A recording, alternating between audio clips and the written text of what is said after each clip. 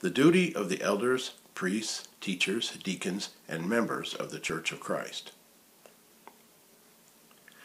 An apostle is an elder, and it is his calling to baptize and to ordain other elders, priests, teachers, and deacons,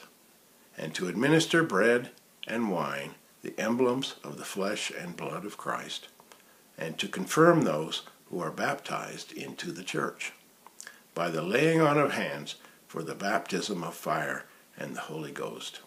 according to the Scriptures,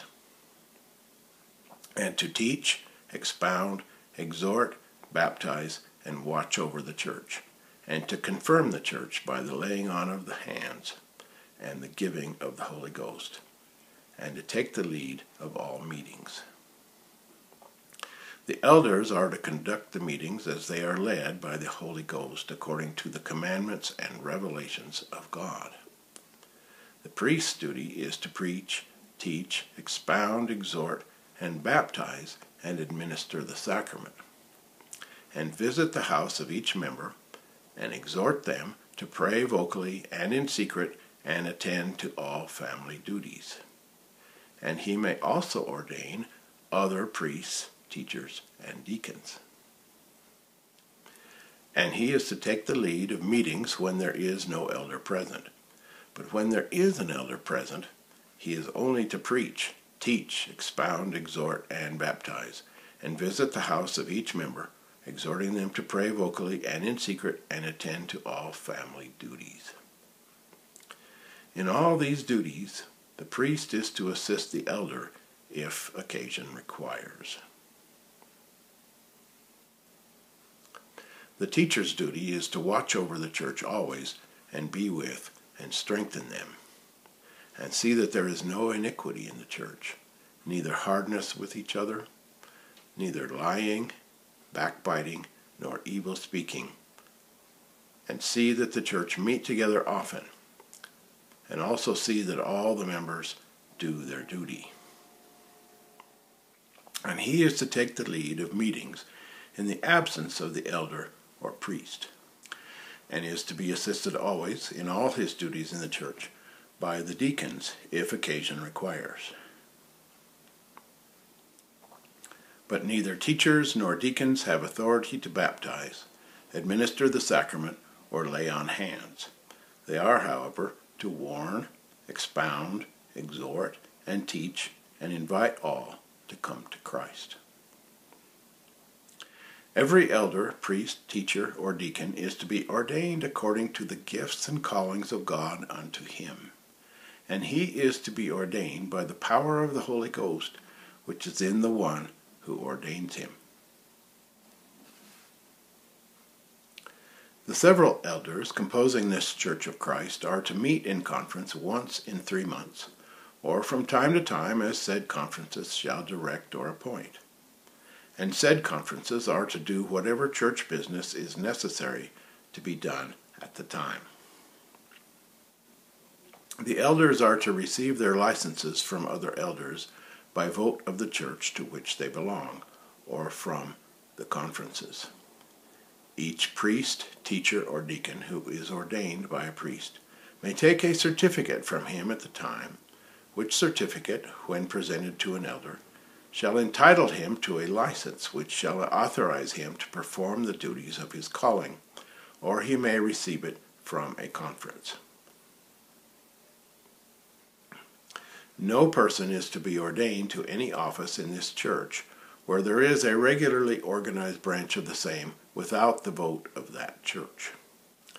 But the presiding elders, traveling bishops, high counselors, high priests, and elders may have the privilege of ordaining where there is no branch of the church that a vote may be called. Every president of the high priesthood or presiding elder, bishop, high counselor, and high priest is to be ordained by the direction of a high council or general conference. The duty of the members after they are received by baptism. The elders or priests are to have a sufficient time to expound all things concerning the Church of Christ to their understanding, previous to their partaking of the sacrament and being confirmed by the laying on of the hands of the elders, so that all things may be done in order.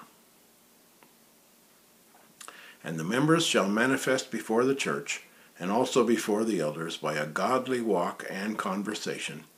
that they are worthy of it, that there may be works and faith agreeable to the Holy Scriptures, walking in holiness before the Lord. Every member of the Church of Christ, having children, is to bring them unto the elders before the church, who are to lay their hands upon them in the name of Jesus Christ, and bless them in his name. No one can be received into the Church of Christ unless he has arrived unto the years of accountability before God and is capable of repentance. Baptism is to be administered in the following manner unto all those who repent. The person who is called of God and has authority from Jesus Christ to baptize shall go down into the water with the person who has presented himself or herself for baptism, and shall say, calling him or her by name, Having been commissioned of Jesus Christ, I baptize you in the name of the Father, and of the Son, and of the Holy Ghost. Amen. Then shall he immerse him or her in the water, and come forth again out of the water. It is expedient that the church meet together often to partake of bread and wine in the remembrance of the Lord Jesus.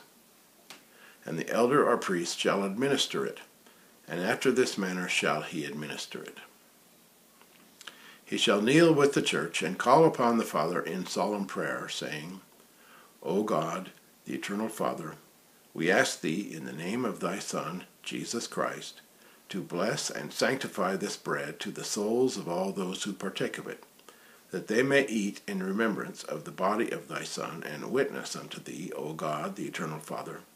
that they are willing to take upon them the name of thy Son, and always remember him, and keep his commandments, which he has given them, that they may always have his Spirit to be with them. Amen. The manner of administering the wine. He shall take the cup also, and say, O God, the eternal Father,